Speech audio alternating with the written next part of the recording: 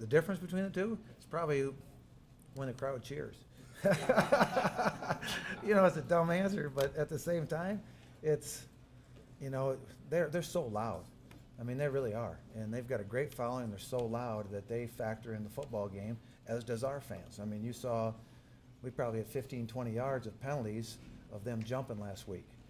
You know, the same thing holds true when you play at North Dakota State, because of the way these two buildings are built. Is the crowd is a part of the game because they're in the game. They're right on top of you.